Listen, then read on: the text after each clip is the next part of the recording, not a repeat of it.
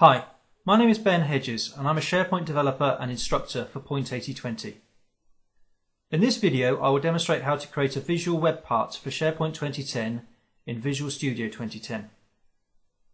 The web part will use the standard ASP.NET Tree View control to show information about interview events and candidates who attended those interviews.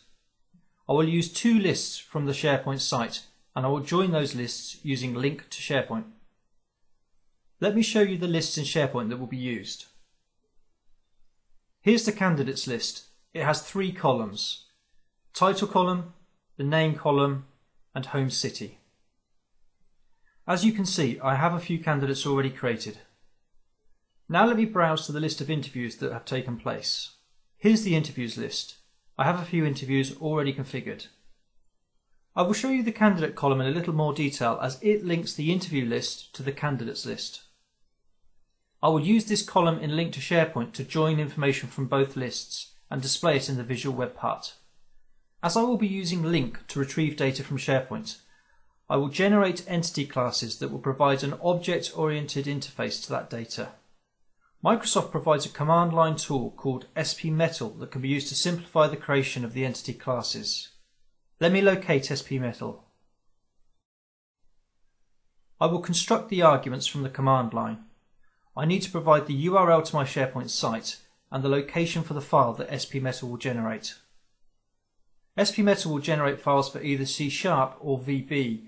It will infer from the file extension that I specify that I want VB.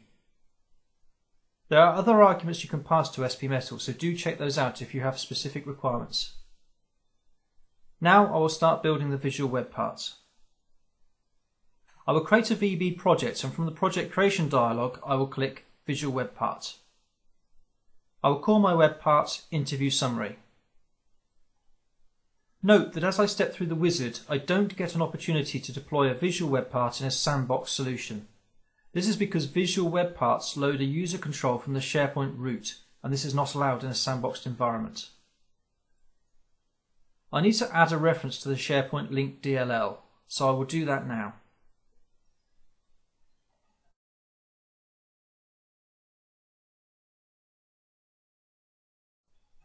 Next, I will add the entities file that I created with SP-Metal.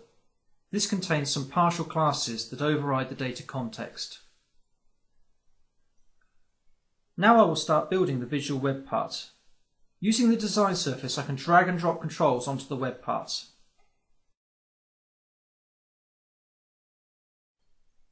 I will drag a tree view control. I will now add some code to populate the nodes of this tree view. I will right-click the design surface and click View Code. I will add import statements for Microsoft.SharePoint.link and System.link. I will create a ThisWeb object and set it to spcontext.current.web. I will then create a data context called CTX that I will specify as a new entities data context.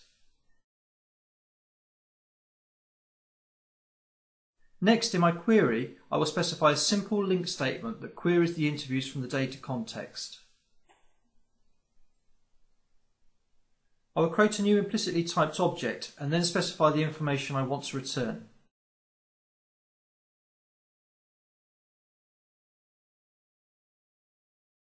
I will specify the interviews.title and then look as I begin to specify the interview.candidate option. As I specify the column name, I can continue and retrieve information from the candidate list. This is very powerful and shows you the information from the join. I'll pick another item of information from the candidate list and one that isn't in the join field itself to show you a little more of what's going on here. This time I have the home city column. The join is allowing me to pull information from the linked list. I will add one more field from the interview list itself this time. I will now complete the coding by creating a for each loop and building up the tree nodes for the tree view. Let me add that code now. Fairly standard VB code here, just displaying the data from our link query.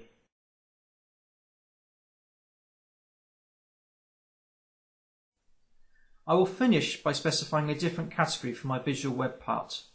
I will edit the element.xml file and change the group to recruitment. I will deploy the code. And now let me add the visual web part to my page. The web part is in the recruitment category.